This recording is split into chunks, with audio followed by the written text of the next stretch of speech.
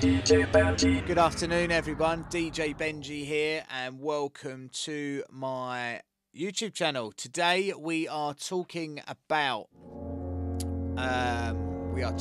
song structure, and this is one of the key things. Moving on from my other video the other day, where we learned how to count bars, and somebody asked me, "Is like, why do you count fours instead of 16s?" Yes, it's true. A verse will have 16 bars. Now, I'm going to post a link to this actual song in the comments for you, so you can follow along to the actual song. You'll all know it anyway. It's a very, very famous R&B hip hop song.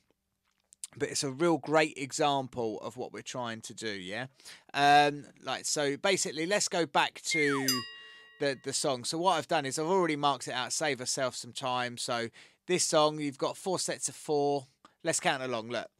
Ready? 1, 2, 3, 4, 2, 2, 3, 4, 3, 2, 3, 4, 4, 2, 3, 4, 1, 2, 3, 4, 2, 3, 4, 3, 2, 3, 4, 4, 1, 2, 3, 4, 2, 2, 3, 4, 3, 2, 3, 4, 4, 2, 3, 4. Now the verse is coming. Now, if you want to, you can carry on. You can carry on going through and counting, and then you'll get to another chorus, which is identical to this one. Somebody asked me the other day, why do you only count 4 bars rather than the full 8 or 16 or whatever? The thing is, right, what I'm trying to do is I'm trying to help people apply this technique to any genre. You could use this on drum and bass, you could use this on R&B and hip hop, you could use this on house, dubstep, anything, and I will show you some examples of that as well, perhaps in later videos. But basically, what we want to do when we talk about song structure, you'll notice that the chorus most of the time is 8 bars long. But if we notice in this particular song, it changes from a male vocal to a female vocal singing the same thing after 4 bars. 3, 4, 2, 2, 3, 4, 3, 2, 3, 4, 4, 2, 3, 4, 1, 2, 3, 4, 2, 2, 3, 4, 3, 2, 3, 4, 4, 2, 3, 4. Then we've got a bridge, which is also 4 bars long. Let's count. 1, 2, 3, 4, 2, 2, 3, 4, 3, 2, 3, 4, 4, 2, 3, 4, into verse 2. And then verse 2 is 16 bars long. Right, so why is this important? So, song structure. Right, what you can do is, if you're DJing, and let's say the crowd is loving this song, they're all dancing, they've got their groove on and everything, and you know that this is a banger on your dance floor, you're going to play the whole thing, right? Now, typically, what you'll find is within genres, you'll find that there are similar patterns within the genre. Like, so this one has got a a 4-bar beats only intro, and then you've got the chorus, which is 8 bars long. That's what I mean, sorry. So you've got 4 bars here, and then 8 bars here, and then 16 bars here, another 8 bars here, and then you've got your bridge, right? So, and then you've always got a double chorus on the end. So let's say the crowd is loving this. You play this right to the end. We'll listen for the double chorus, and then I'll go on to prove my point, which is songs will always end on a double chorus, and it really doesn't matter. It doesn't matter if it's a song from the Beatles. It doesn't matter whether it's a song from David Guetta. It doesn't matter whether it's a song from DJ Zinc, or, like, to give a drum and bass example, or Mampy Swift, that you'll always find that songs end on a double chorus, and the chorus is repeated. Why? Some people call this the hook. It's the most memorable part of the song, okay?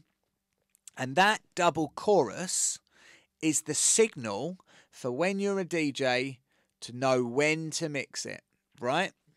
So what I would be doing is, once I've been listening for, I've got all this time, crowd's loving this, I know what I'm going to play next, right? Now, let's say I used an identical song and we had, with an identical song structure, and I knew that my song that I was bringing in had 4 bars.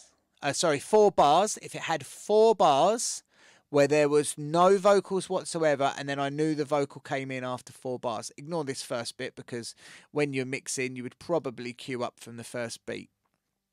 All right? So I know that there are 4 bars without any music. Without any rapping, only music. Where am I going to mix this song to make that blend in here? What I would do is I would let my record go here. So I would be doing I'd be queuing up my record, and I would let the first beat of my record that I was going to mix in here. So I'll tell you when. 1, 2, 3, 4, 2, 2, 3, 4, 3, 2, 3, 4, 4, 2, 3, 4. Now, because when you count 4 more bars, listen what happens. Look, so as this change, look, and remember that the intro here is 4 bars long. So if I let this go here, 1, 2, 3, 4, 2, 2, 3, 4, 3, 2, 3, 4, 4, 2, 3, 4. It's a miracle. So what you would get is a perfect transition where you would get the instrumental of this song here with the first part of the chorus of the new song that you was bringing in. And it works every single time, 100% of the time. Okay? Now, let's say number 2, and we'll get on to crowd reading situations in a separate video. Let's say the crowd was not liking this song. It was a bad move. I thought they liked Candy Shop, but actually they don't. It's a bit ancient now. It's a good 15 years old, maybe even longer than that. But anyway, so what I would be doing is I would cue up my record, and I would get the first beat, the downbeat, the boom, and I would let it go here. Why? Because what I would do is this intro that I had in Rihanna Rude Boy, and you can check it out if you want, is 4 bars long. So I would be counting in from here, and we would count 1, 2, 3, 4, 2, 2, 3, 4, 3, 2, 3, 4, 3, 2, 3, 4. Boom.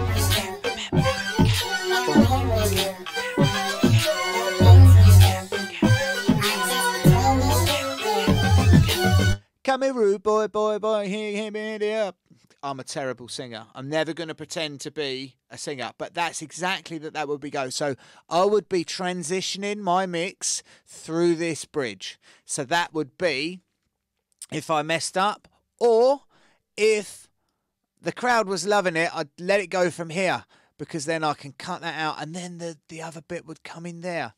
So that's when I would transition. And that's why counting bars is the most important thing that you can do as a DJ. And obviously, play good music is very, very important as well. By the way, these 2 songs may not be to your taste, but the reason why I've put them is because they're pretty well known. Anyway, that was my little tutorial for today, and then next what I'll do is I'll show you some techniques on how to let the records go, or whether you're using a controller, or whether you're using a turntable, or whether you like to use the play buttons, whether you like your sync on, whether you like to mix it yourself. I'll show you how to do that. Anyway, thank you very much, everyone. I hope you've enjoyed your video today. Take care. This is DJ Benji. Please like and subscribe, and you lot will have a wonderful day. Anyway, peace out.